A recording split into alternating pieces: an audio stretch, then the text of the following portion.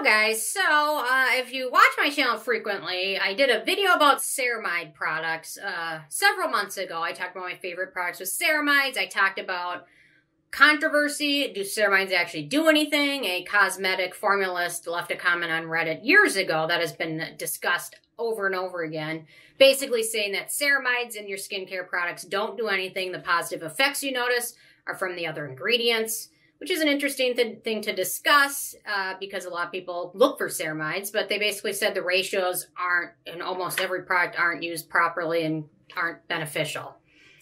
So interestingly, December 24th, Dermatology Times came out with an article about a recent study in the Journal of Drugs and Dermatology discussing ceramides in skincare products and the effects of ceramide products on dry legs.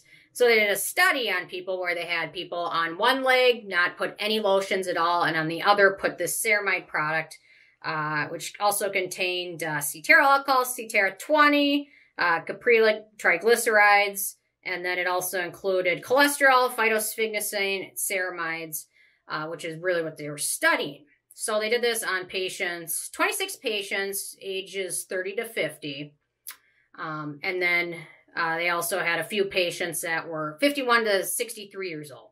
So they basically wanted to tell if ceramides made a difference in the leg that they applied it to. So interestingly enough, they found that the investigator assessment found highly statistical significant improvements in skin dryness, skin texture, skin roughness, flakiness, radiance, and overall appearance on the treated leg compared to the untreated leg, which is interesting. So are the ceramides doing something or not? So, I mean, just like all these studies, they have a control. So where the one leg, you would apply the lotion that contained everything but the ceramides, and on the other leg, it contained the full formula with the ceramides, with the cholesterol, with the phytosphingosine, which I can't pronounce still, to see if it made a difference. And apparently it did. So maybe ceramide thing, maybe they're all good like I was hoping they would be. The patients also found that there's a statistically significant reduction in stinging, burning, and itchiness, which I notice a lot during the winter months. Itchiness is huge because everything gets so dry. So they say they achieved a 60% reduction in itching, a 55% reduction in burning, and a 42% reduction in stinging. And it continued throughout the 4-week study and into a 48-hour regression period. So after the study was completed, they didn't apply anything for 2 days. And the leg with the ceramides continued to not have the itching and burning. Even after it was discontinued and nothing was applied. The DSQM lipid analysis after 4 weeks of moisturizer application saw a 10% increase in total skin ceramide content in the treated versus the untreated skin. There's also a 10% increase in both the cholesterol and free fatty acid levels, which are a good thing. It means your skin barrier is healthy, your skin is hydrated, it's not going to be itchy, flaky, things like that.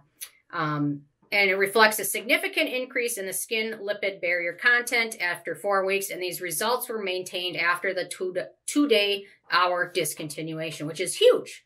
So you can apply these things. That means your skin is very healthy. If it doesn't need anything for 2 days and it's still not itchy, burning, stinging, dry, flaky, it means the products are doing a great job because, especially with body products, I feel like it's a lot to ask somebody to every single day have to apply this, but it means your skin is healthier, it's resisting dryness, the barrier is working better, you're preventing transepidermal water loss, which is huge thing that causes dryness and things like that. The more water loss, the drier it gets, then you get itchiness, then your barrier starts to break down, you get flakiness, things like that.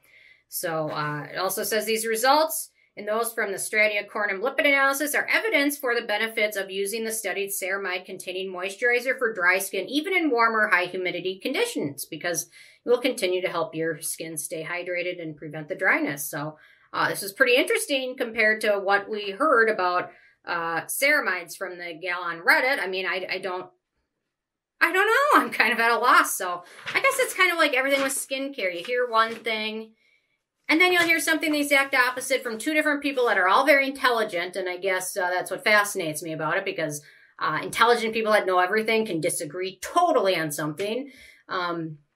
Yeah,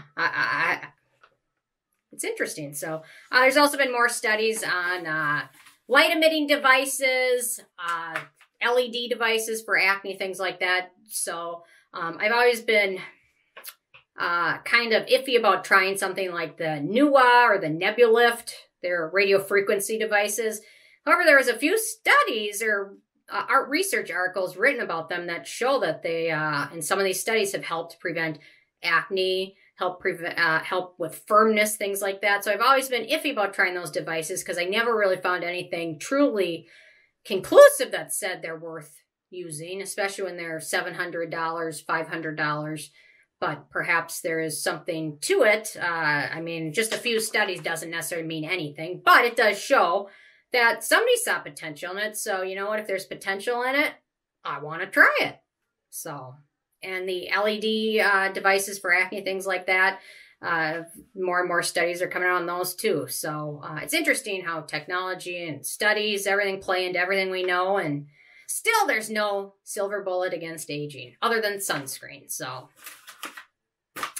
anyway, so those are my thoughts today. Interested in hearing from you guys if you have any thoughts on it. I will link to the video that I did about ceramides below, and I'll link to this research as well, and you can check it out. And I don't know, come to your conclusions. Let me know what conclusion you come to, because it's interesting to have two polar different opinions. So, or maybe in this study they did the proper percent ratios. So anyway.